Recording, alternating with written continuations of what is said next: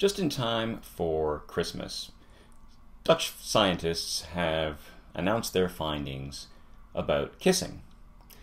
They find that the more a couple kisses during the day, the more bacteria they exchange, including species found only in their own mouths to each other.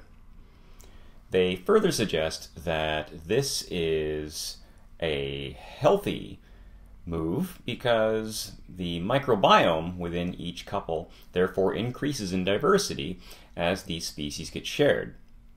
And by increase in diversity, they estimate that a rather spectacular 80 million bacteria may be exchanged per kiss.